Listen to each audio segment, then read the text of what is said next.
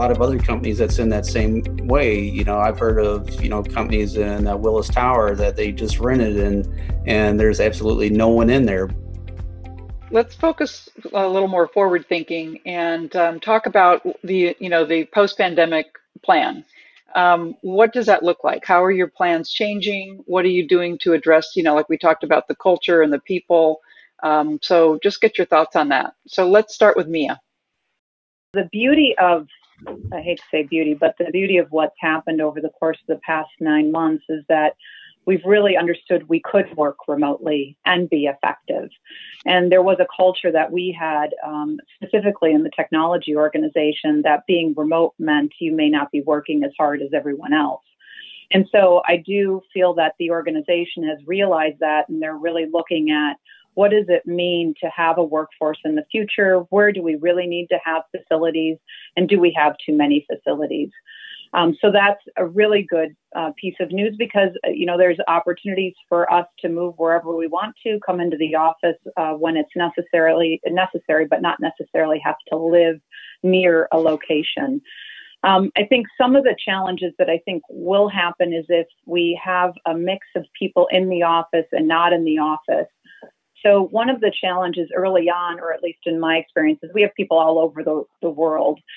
And when you're 50% in the office, and then you have people on phones or on Teams or Zoom, the people on the Zoom calls or on the Teams calls, they don't actually get their voice heard equally.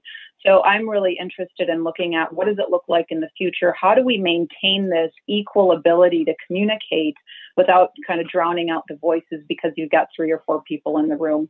To the point, though, that was discussed, we're looking at a July timeframe. How many people will be in the office? Will we be able to meet in rooms? I think all of those will be things that come up. But again, as we get closer to the new normal, it's really about making sure we maintain that level of communication and transparency across the world. The company has moved more from a 20-30% remote to probably being more of a 60-70% remote, even post-pandemic.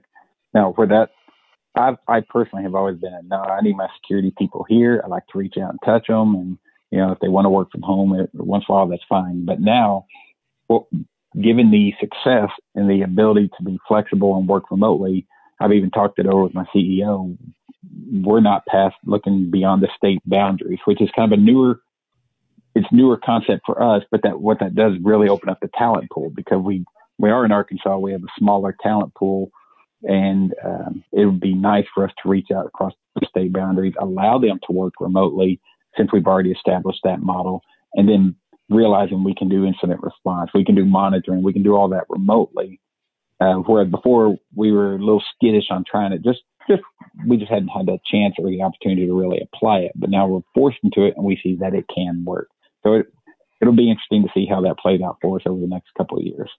For us, our big operations center, we had 350 to 400 people in there. And throughout this, we've had maybe 25 to 30 people in that same building. And there's a lot of other companies that's in that same way. I've heard of, companies in Willis Tower that they just rented and there's absolutely no one in there, and, all that office space. And that's going to be something that we'll see, I think, a lot, at least for the next few years, where there's going to be a lot of available office space that'll be out there that's going to be vacant. And the work from home is going to be a key component for businesses. And so you're going to see probably a lot more operational efficiencies too, because of, lower overhead costs and everything.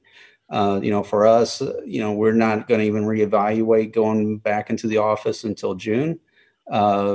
The CIO has said that probably most of IT will not go back in, at least not full time. So there might be a couple of days a week someone might go, be in the office, and we'll be in a more of a shared workspace.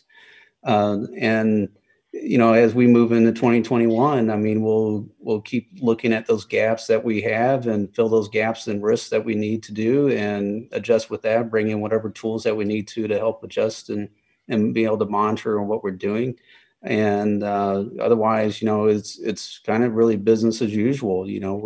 We're focusing on our small businesses that we work so closely with now, and family-owned businesses, and we'll just keep doing what we're doing and working with our customers.